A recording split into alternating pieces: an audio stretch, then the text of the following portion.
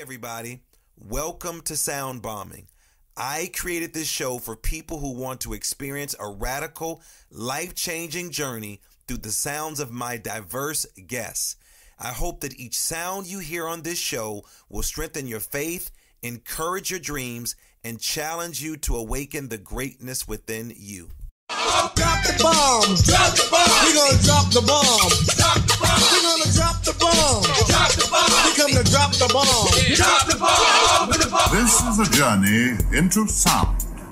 A journey which along the way will bring to you new color, new dimension, new values, and a new experience.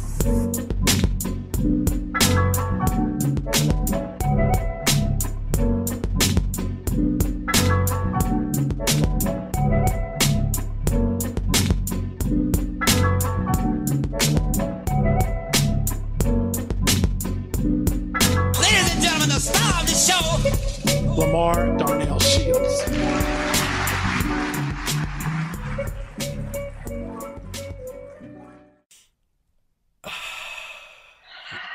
Let's do that one more time, Sound Bombers. And welcome to Sound Bombing. This is your friend, Dr. Lamar Darnell Shields, and I am so excited that you decide to join me today. Good morning, good afternoon, good evening, wherever you are listening. Thank you. As we always do, we start out with our breath because that is what we call the breath of life. What that says is that we are still alive, and I am alive, and you are here joining me in the BalmShelter.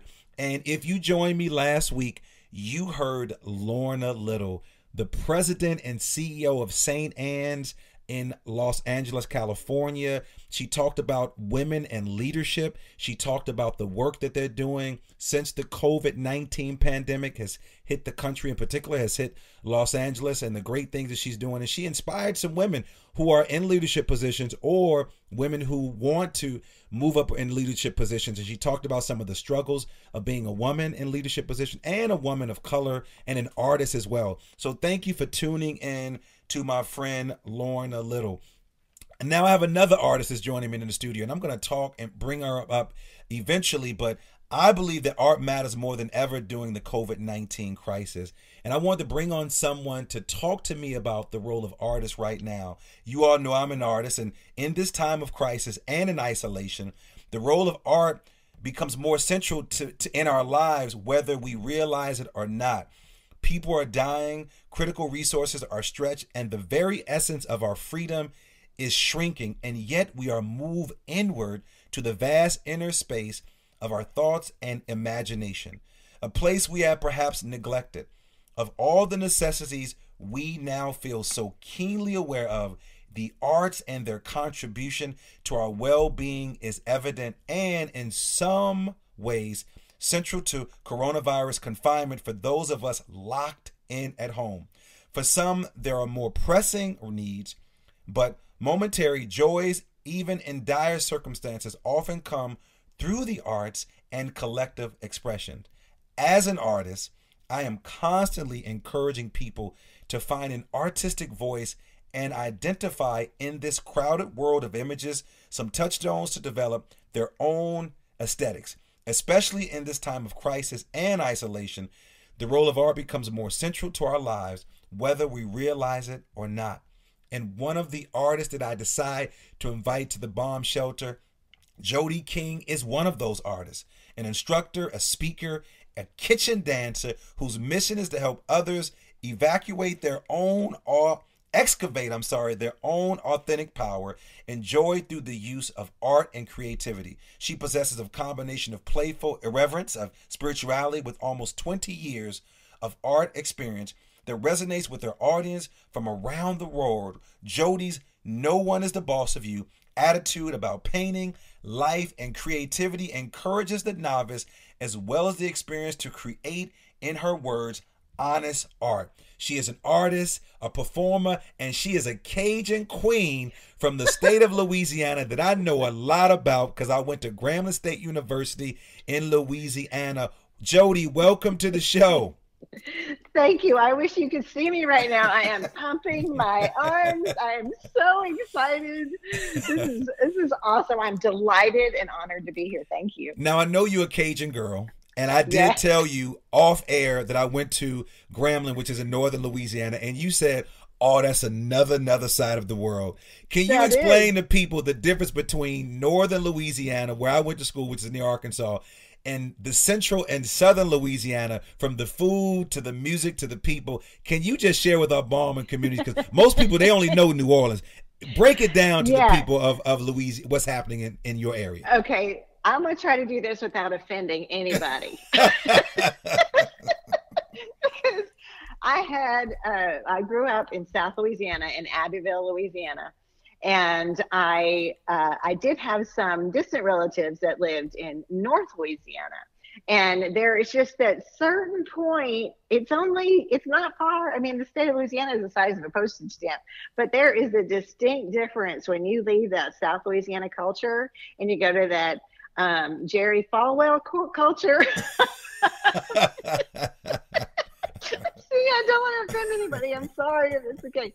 But Louisiana, I was raised, it was all family and fellowship, and food, and, just this raw, honest kind of, way of living. If you've been to New Orleans, you know what I'm talking about.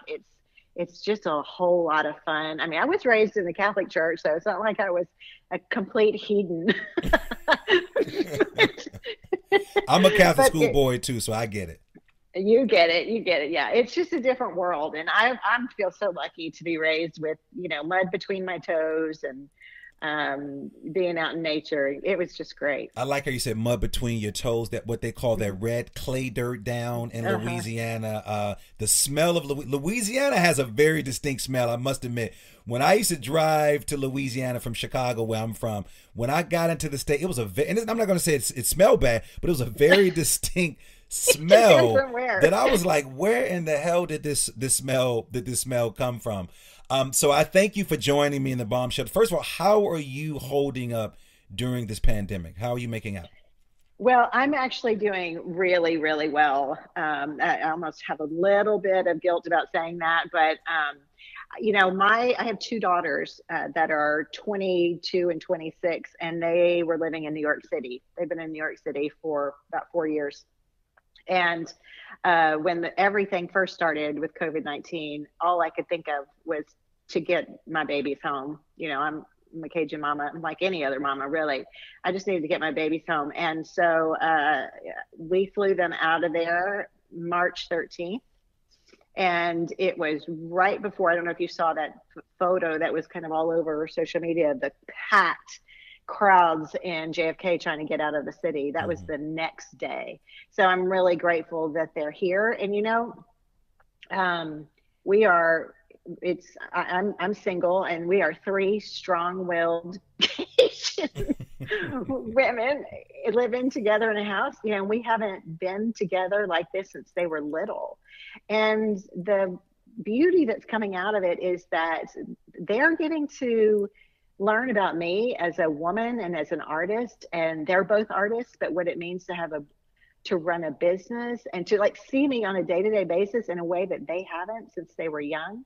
And I'm getting to learn who they are as young adults and as adults in a way that I wouldn't have been able to without this experience. So I'm grateful for it. I'm also grateful that I have my work as an artist, because I'm able to channel all of the experiences. I have my bad days, obviously, filled with fear, and then I'll pull out of that. But I'm able to channel these experiences that I'm having through my art, and additionally, be a light worker in the world and go live. I go live every day at 1. That's something new that I wasn't doing before, just to serve people through art, teach them different things and be of service during this time. And that's really, I feel like I've been serving others, but in turn, as as it happens, I get served.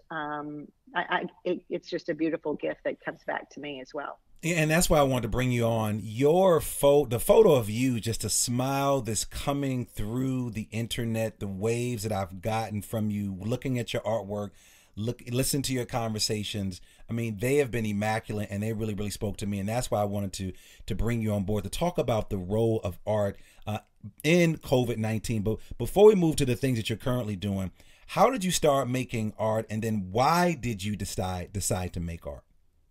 Well, that's such a good question. I'm actually kind of an accidental professional artist, because when I was young, I wasn't really one of the kids that wanted to paint all the time. I was dancing. I danced from the time I was 3 till I was 11, 5 days a week. So my art form is really dancing. And it wasn't until I was 35, which is 17 years ago, if you could do that math.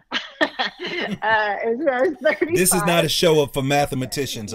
I'm an educator, so don't try to put me on the spot. I speak Spanish. No, go ahead. So at 35, I had young kids at home, and it was New Year's Day. And you know how when you just think about your life differently on New Year's Day, what you want. And I was with a group of people, and we were all talking. One guy was an artist. So we were saying, what do we want to do for the new year? And I looked at him and I said, you know, David, I want to paint. That's what I want to do this year. I want to paint. And he looked at me and he goes, so paint. I said, no, I don't know how to paint. He said, so paint. And it's such a simple thing, but you know, it never occurred to me that I could just paint. I really felt like, well, I have to learn. I didn't go to school for this. Who am I to do something like this? And so I went to the art supply store, got some brushes and some acrylic paints, and I just started to paint. And at first I just painted a still life of some flowers that I had. And then I painted a photo of each of my daughters. And then someone said, well, what do you want to paint? And I said, you know, I've had this weird, and I'm going to call it intuition, but you know, it's that still small voice, right? This weird curiosity feeling. I want to paint women, you know, so figurative. I want to paint women just saying some sassy things, you know, go figure. If you know who I am, it's not a surprise. And so I did that. I started painting some women saying things. Like one of the women that I painted, it was just a torso photo, so it looked like she had a bra on, and you know, and it said she wore a thong. She wore only a thong while folding the clothes to remind herself she was more than a mother. And so I just hung these throughout my house. And a few months later, my home happened to be on a historical tour of homes. And people started walking through and asking about the art, my art in particular, because there wasn't any other fine art. I couldn't afford it. So it was mine. That's why it was mine. And they started asking about it, and I couldn't believe it. And one of the ladies owned a shop in the town that I lived in at the time, and asked if she could start carrying my work in her store. So it just was kind of an accident. I mean, and when she asked me that, I was like, get out of here. You're kidding me. And so that's where it started. And that was 17 years ago. So you had no formal training, but you had something inside of you that needed to come out. Absolutely. And so when you had this conversation with this gentleman at this party, reflecting on your life, and he just said, just do it. And you think about it, it's that simple. You like, just do it. And you still had some questions. Did you just hesitate and think like, well, I haven't gone to school. I don't, never taken a class. What was it inside of you that you knew that you can actually do this? And then where did that come from? Yeah. Well, I think it all goes back to after I had been painting for a little while and seeing what I was painting, I was thinking, why am I doing this? First of all, I didn't care if it was good or not, because there was no stakes, there were in it. I was just doing it for me. And that's what I love about art is it doesn't matter if you're going to sell it or not, you do it for you. And if it resonates with people, oh my gosh, well, then that's everything. But I was doing it for me. And one of the things that I always ask myself and artists that I work with is that you need to know why. We all have that. What is our why and what our calling is?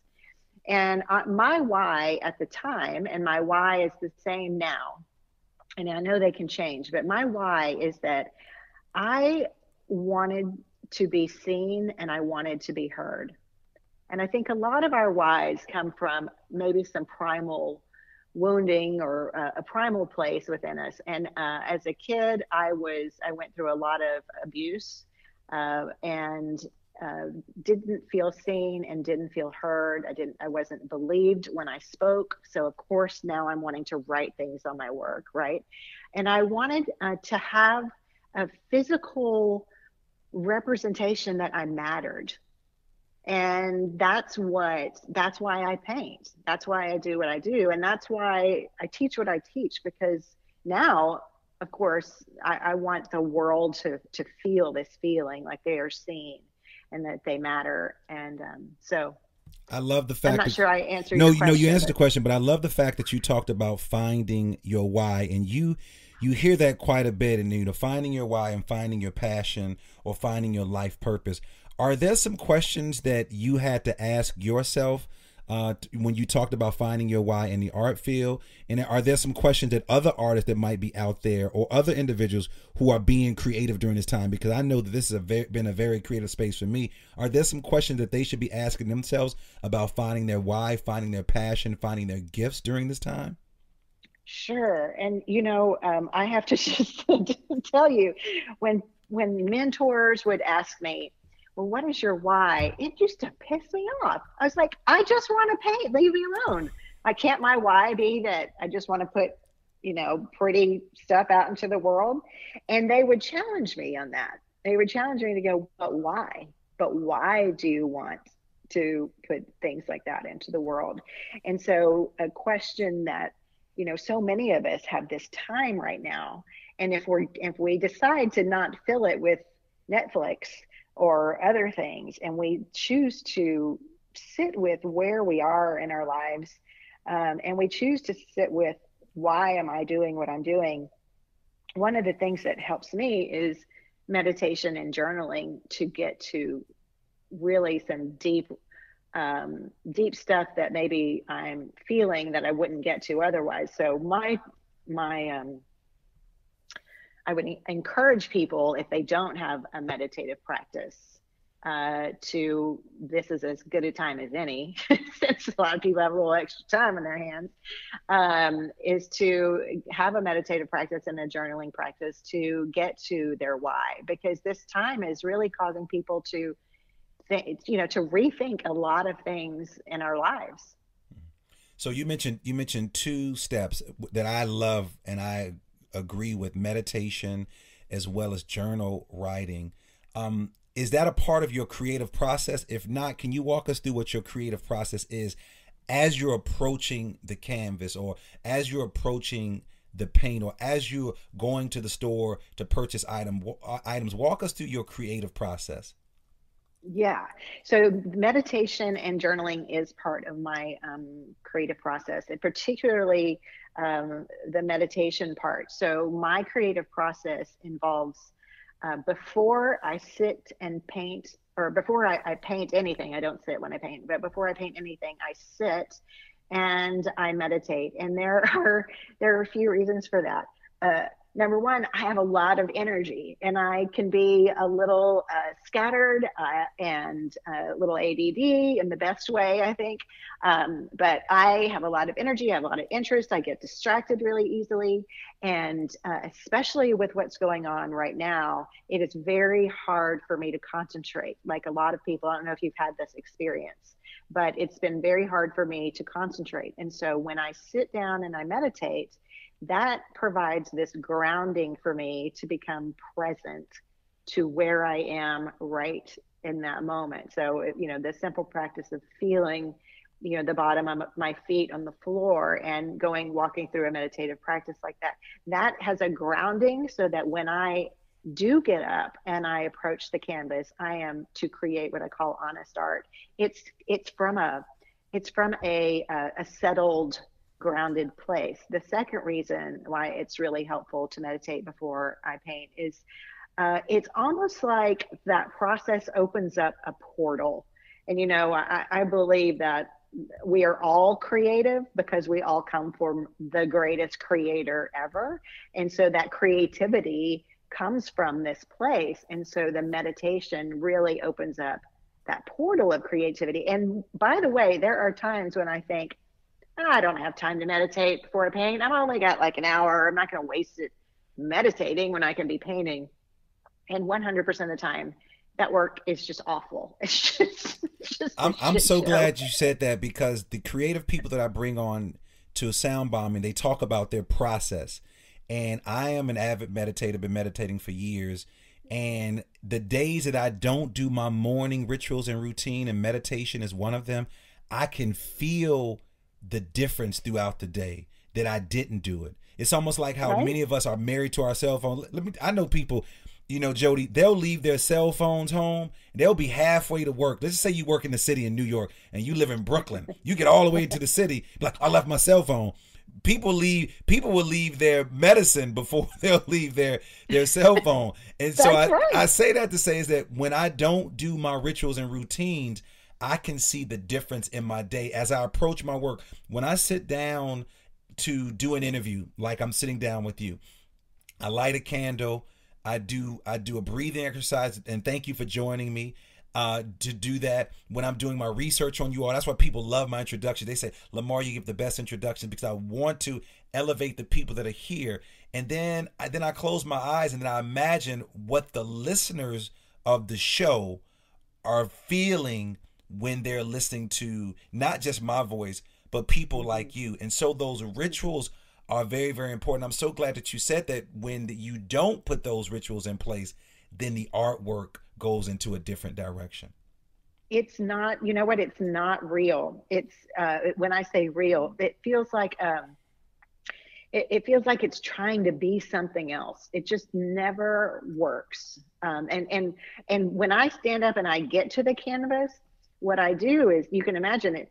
You know how when you come out of that meditation, you just feel so good. It's just, it's good. But sometimes if I'm being honest with where I am in my life, it's not good. I mean, we just have those times. I just went through a pretty difficult time the last year and a half, and there were a lot of days that were bad. And then when I get to the canvas, sometimes all I do is I just start writing profanity, you know, because that's honest. That is a external. Isn't this something? Let me just say, I know you're a Catholic Cajun girl, and I grew up in the Catholic Church with a Islamic background, so I'm all over the place. But isn't there something about just curse? And I don't curse a lot, but like days of just using profanity, screaming, right? It is so freeing. Like, I'll put a pillow over my face and I'll just start saying these crazy words, like with the pillow over my face, and then I come up and I'm like, and then I'm like free. I'm like, okay, let's go. So to hear you say that you just start throwing these words on this canvas, this profanity, and it's freeing, but it works for you. It does. It works. It does. That's your process. It absolutely is. And it's like I said, it's if I know my why, which is to be seen and to be heard, and not be ashamed of that, by the way. I used to be ashamed of when I realized what my why was. Oh, I was thought, oh. And I discovered that, Jody, when I was doing my research on you, that you were excited about the gifts, but then, in fact, actually you felt ashamed of it. Can you explain that? Sure. Well, because, you know, we've been taught, or maybe I've just felt, but I think a lot of times we've been taught that, especially as women, that to be seen and to be heard and to take up space is selfish, and we should always be thinking of others first. And when I thought, oh my God, am I a narcissist? You know, when I thought I want to be seen, I want to be heard, I immediately thought, well, that can't be good. I must be selfish. I must be a narcissist. But the truth that now I don't believe it. I think that's all bullshit now. But at the time, that is exactly what I felt. And I thought, oh no, I'm becoming what I didn't want to be. And then I it took me a while to unpack that. And I realized, you know what, it's of my birthright. I didn't come to this earth with gifts, not to share them. And so now I'm proud to say, you know what, I want to be seen and I want to be heard, and that's okay. Not only is it okay, it's important. It's really important. And it's because I would want that for other people. If you said that to me, or my daughter said that to me, or anybody I know said that to me, I would look at them, I'd give them a hug, and I would say, I understand. I get it. And you deserve that. Now, listening to you talk about being seen and heard, I'm reflecting on a guy who's from the city that I'm from. You might have heard of him. His name is Kanye West. And Kanye West was interviewed. This was years ago, and I wish, Jodie, that I can find this interview. This is before his mom died, Dr. West, who I got a chance to meet. And many people who watch Kanye West, you can see the difference when Dondi Smith, Dondi West, his mom died. You can see the difference.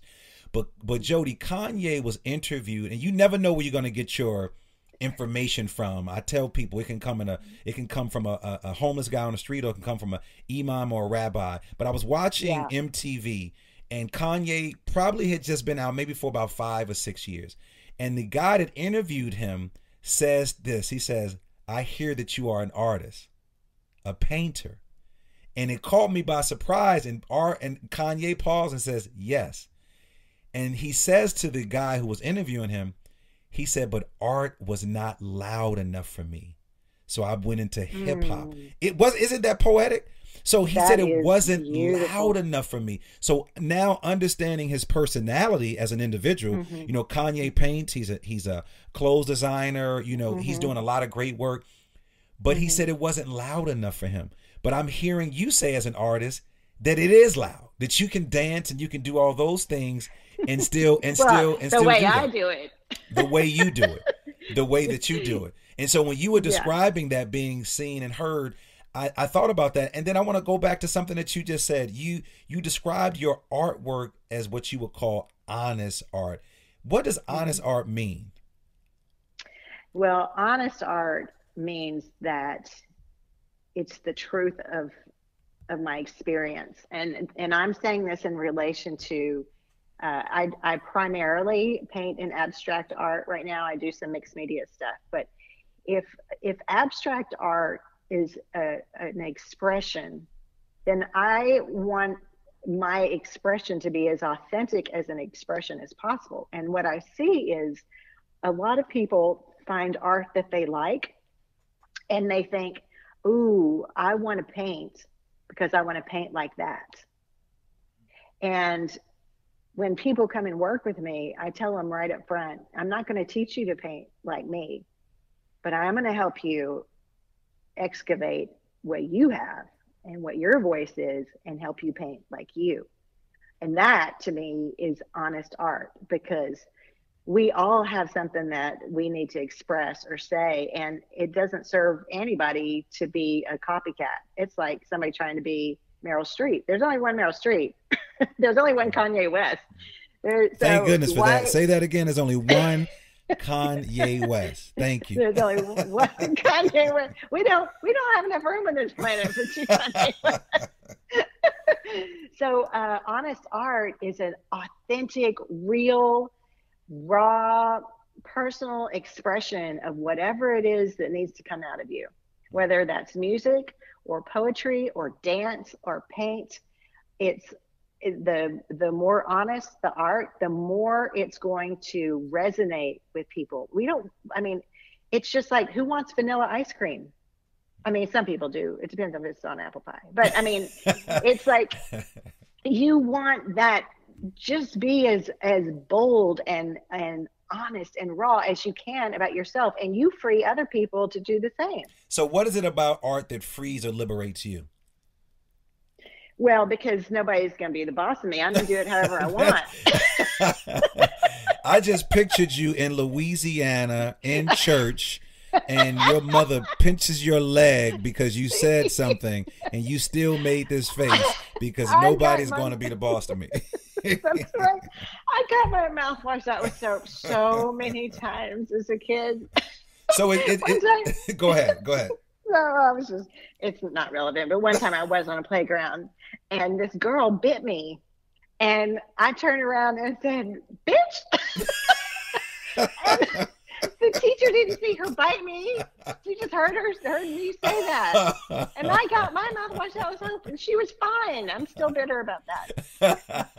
That's probably my why. That's your why. You're getting back at her. So your art is freeing and liberating to you because you control it. That's what I'm hearing you say. Exactly. So then what is say your whatever I want. So you can say whatever. So what is your work aim to say?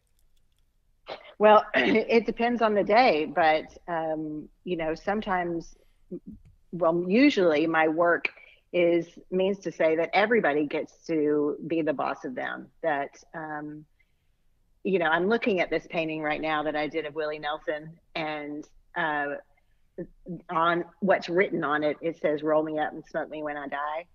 And that's just kind of the perfect thing as an artist, is that we get to be the fullest expression of who we are. That's what my work says, is you do you. Let's all be the fullest expression of who we are. Let's love each other hard.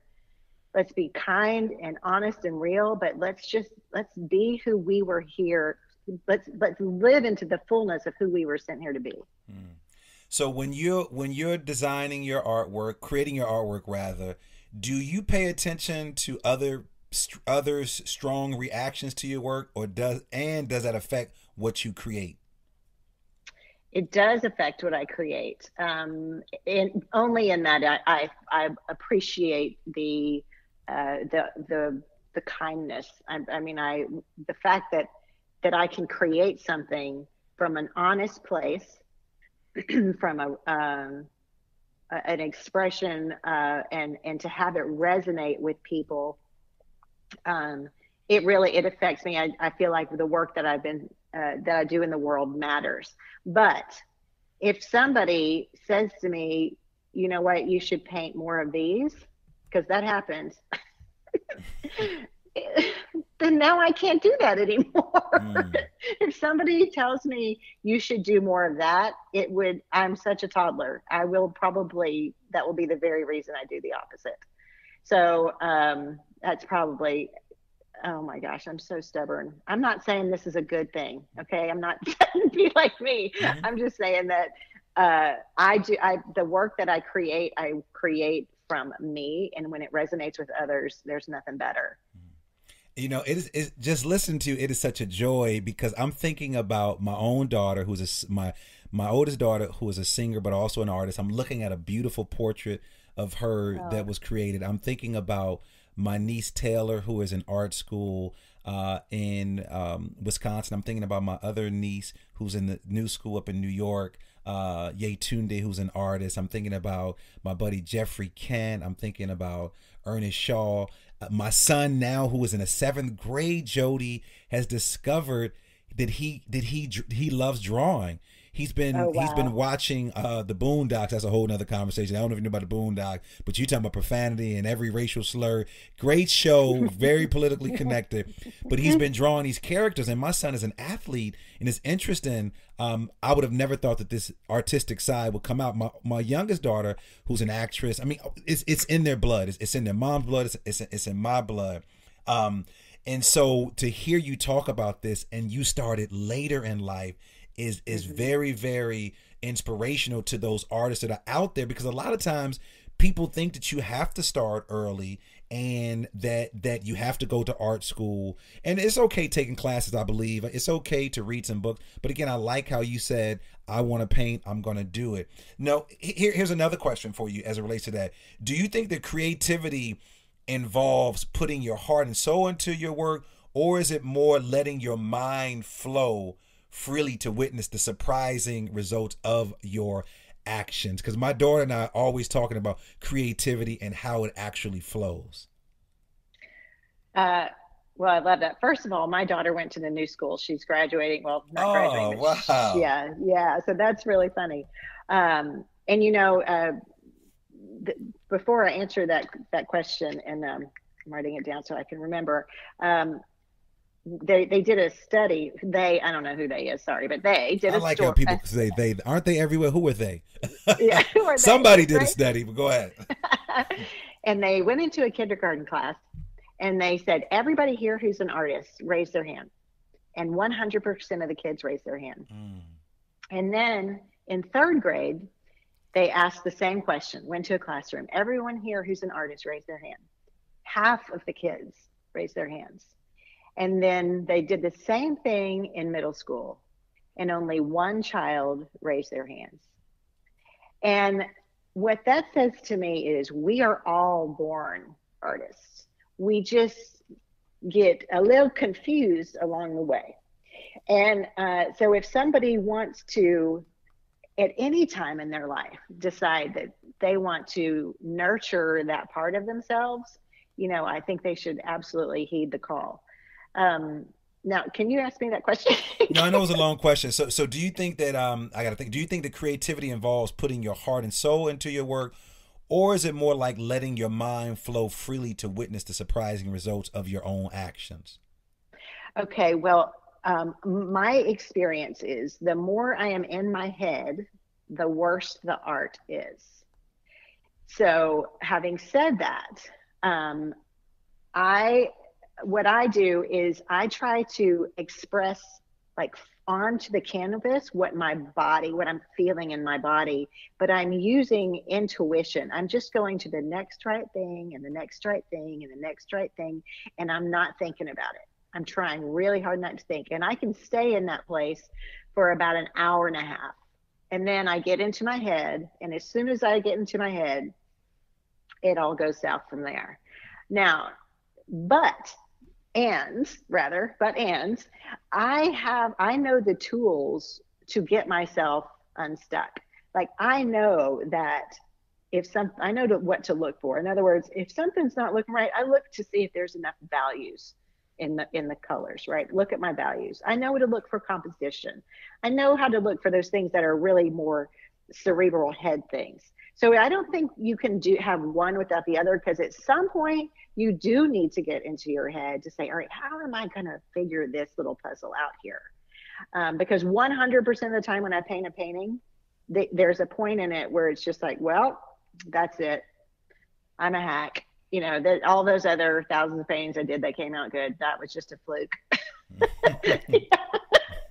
And so at that point, that's when I got to get in my head a little bit and go, okay, what does this need? What can I do here? So I think it's both, but if I approach a painting all in my head, it doesn't work.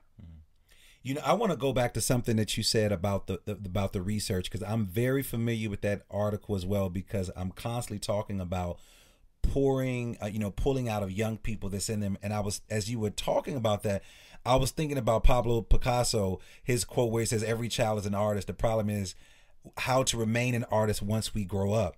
What advice do you have for parents who has a child, or children who have children who are artists, who say that this is what I want to do, mom, dad, for a living, and mom and dad are like, we want you to make a living, we want you to go to school, we want you to get a job, we want you to graduate. What advice do you have for those parents that are listening and they have a kid who is an artist? Well, I'm a perfect person to ask about that, because I've got two artists for kids. So my oldest daughter did theater. Now she's a comedian. And my youngest daughter is a writer. And if we look at the current situation of our economy right now, and all those people who thought, well, I'm going to get myself a safe job, that doesn't look so safe anymore. And so what I would say to a parent whose child comes to you and says that they want to be an artist, I would say to encourage that as much as you can, to help them get the skill sets that they need, because there's no, quote, job that's safe. There's nothing that's safe. There's just something that we're going to have to get up and do every single day. And we might as well love it, and we might as well learn how to make it a business, because so often artists are not good business people. And I'm actually a serial entrepreneur. I used to have a wine bar. I started an organic clothing company. I've done several different things. And so that's why I've been able to be successful as an artist, because I have a business acumen to me. So if your child comes and says, I want to be an artist, I would just encourage that so much, and also encourage them to know how to run a business with it. So speaking of running a business, I want to talk with you about we talked about how do you approach your piece of artwork, and you talk about monetizing your gifts. I want to talk about your tools now. Now, what is your most important artist tool? And is there something you can't live without in your studio when you are creating a piece of artwork? Well, yes, I mostly paint with, oh gosh, that's going to be really hard. That's going to be really hard. So I paint a lot with paper towels, believe it or not. Explain that. Okay, so are you familiar with shop towels, these blue towels Yes. that are super absorbent Yep. shop towels? I always have shop towels in my studio, and I paint with them. And oftentimes what I'll do is, once it gets to about half the roll, then I will use that like a paintbrush. Like I'll actually scoop out the paint from the bucket with the roll of paper towels and apply it in that way. So my shop towels, I would say that's one of them that it would be so weird to paint without them. I also use them when I spray water on the canvas, and then I remove paint with the towels or paper towels. So I would say my shop towels, and I know that's kind of strange, but I have a whole YouTube video of me painting with shop towels. And we're gonna link all your videos to to the site once the show goes live, so you'll see all of those things. So what if I was one of your students, what should I expect from being in a class with Miss Jodie King? Well, I would say, first of all, to wear your play clothes, because you will be in the splash zone. If you came to a workshop with me, first of all, we're going to meditate and we're going to journal. We're going to do some dancing, because I love to have music on and dance while I paint. I love that energy. It's a very high energy experience. We're going to paint together. We are going to probably do a little crying, just because we're trying to get to some real, raw, honest art. And you can't do that if you're just kind of sitting on the surface. And we have a really good time. We may day drink. Because it's 5 o'clock somewhere.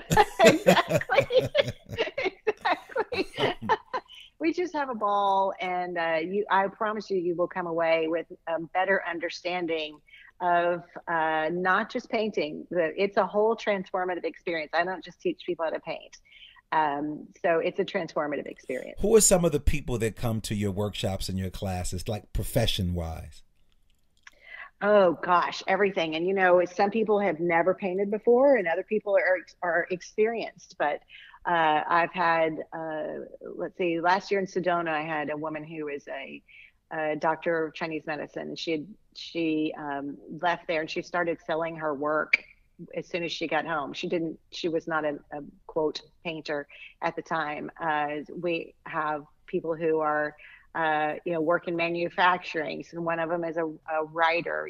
All different professions. Some of them have just been, I don't want to say just been, because to me it's the highest calling, but they've been a mom for years, and they've just they've lost themselves. They've given to others so much that they're coming to give themselves something. So it's all different people, all walks of life, all levels, and it's my honor to be able to work with them. So Jodie, I want to share a quote with you from the artist, the Peruvian artist, Cara Arevalo. And she says, "Our society is so lost. While I'm here painting and being inspired by how beautiful our planet is, it's all just burning down." How are you staying inspired during this COVID-19 pandemic? I think I'm staying inspired during this time the way I'm inspired every other time. And that is, I look at the helpers. As Mr. Rogers said, I look for the helpers.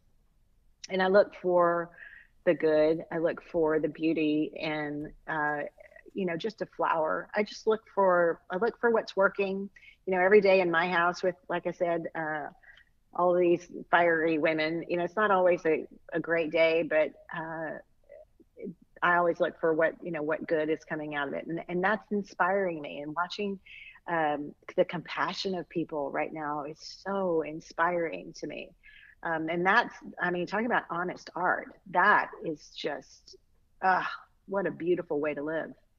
Who are some of the artists that inspire you, living or dead? Well, certainly Frida Kahlo. Now you say it, Kanye for sure. Um, you know what? I have so many musical artists that are big for me.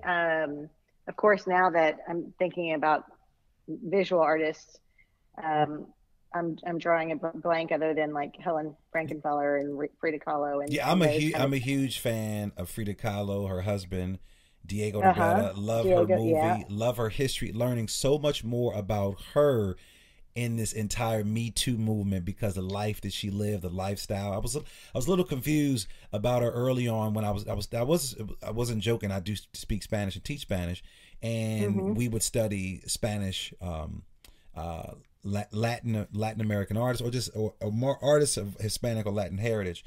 And I was drawn to her work. But then as I started to mature in studying art and design and colors and schemes and just all of those things, I started to grow and like start to realize more and more about her empowerment as a woman and what she was Mm-hmm. able to do. And so when you mentioned her name, I sort of just lit up. So how can our listeners get in contact with you if they want to take a class, if they want to, are you doing anything virtually right now?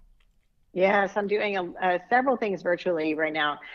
They can find me by going to jodieking.com, and my name is spelled JodieKing.com. So they can find me there. They can also find me on Instagram at JODIE underscore King underscore. I have a color course. It's called the Color Course for Rebels.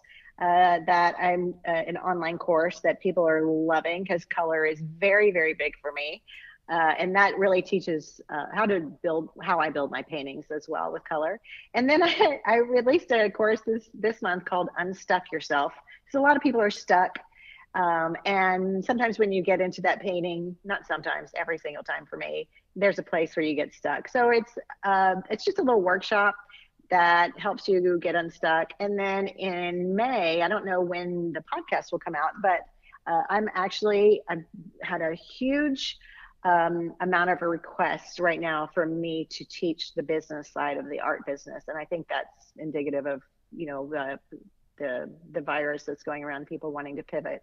So I am starting the business of the art business in the middle of May.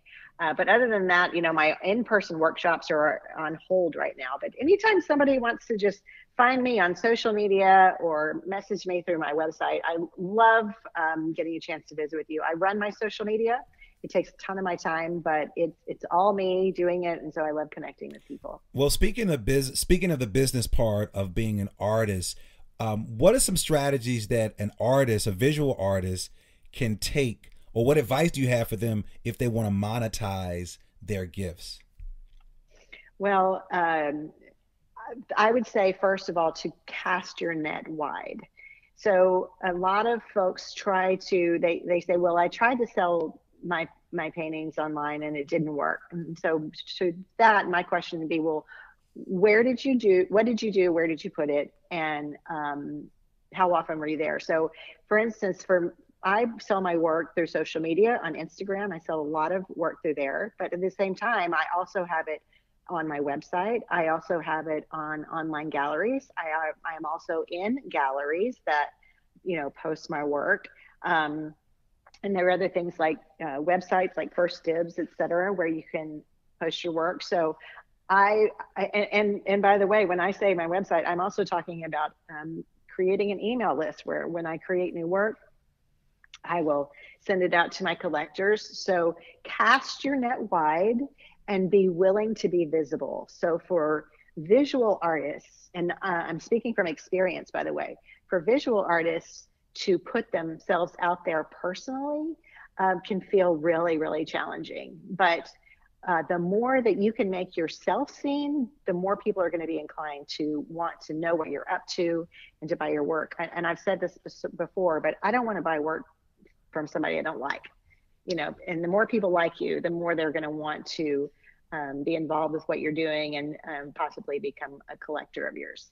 Such a great point. So artists out there, it's time to monetize your gifts. Stop just giving your stuff away. There's some things you want to give because the people that give the most have the most, but we want you to monetize your gifts. So Jodie, thanks for joining me. But before you leave, we have to do my favorite part of the show. It's called the Super Bomb Questions, where I get a chance to ask you some really, really cool questions, and you are going to respond as quickly as possible. Are you ready? Oh gosh, I'm nervous, but yes. All right, Jodie, here we go. What is your favorite word? Boss. What's your favorite quote? Or it can be a scripture or a Bible verse. Oh gosh, I have so many. What's the best that could happen? What's your superpower? My gratitude. What's your spirit animal? A hawk. What do you wish you had more time to do? Pet dogs. What moves you? That's funny. That's Pet real. dog. That's a good one. You know, Dog. that's a good one. I've never heard that, but we're gonna take that. What moves you to tears of joy? Petting dogs. What moves you to tears of sorrow? Oh gosh. Seeing people hurting. I could play this game with you all day. What dead person would you most like to meet or get advice from? Jesus. What is the book or books you've given most as a gift, and why? What have I given? That would insinuate that I give books as gifts. So we Okay, wait, I know it. Don't give up on me. I'm gonna think of this. I talk about The Artist Way a lot. Artist Way, great book. What is the best or most worthwhile investment you've ever made? In myself. Investing in myself to advance my craft. So while I'm self-taught, I have taken some workshops and, you know, done some masterminds and stuff. So that's been the best investment. Walk us through your morning routine. I wake up, turn on the coffee pot. I wish this wasn't it, but I check my email. Sorry, I know I'm not supposed to. And then, but it doesn't last long. And then I meditate and I journal, and then I get to work. If you were in the Miss America talent competition, what would your talent be? Oh God. It would definitely be dancing. Definitely. Dancing. Definitely. Well, we're going to dance on right out of here. Jodie, it has been a pleasure talking to you. Thanks for joining me today. Oh, it was my pleasure, my honor, and take good care of yourself. You are a ball of joy. You are amazing, and you are funny as hell. So I thank you for joining me, and I thank you for making this planet just beautiful during this pandemic, and I thank you for encouraging other artists. I also want to thank my engineer Alec Blanc, my producer Kimberly Peterson, Supremacy for our theme music, and all of you for listening. Make sure you subscribe, leave a comment, stop being stingy. I'm on all the platforms, so there's no reason to say, Lamar, we can't find you. And if you want to know more about me, you can visit drlds.com, drlds.com. And as always, believe that something wonderful is about to happen, and that some people miss the message because they're too busy looking for the mess. Thanks for tuning in, and do something for someone other than yourself today, and go out and paint. Jodie, right? Go out and paint, right? Go do it. Go do it. Go do it. Thanks for tuning in. Peace.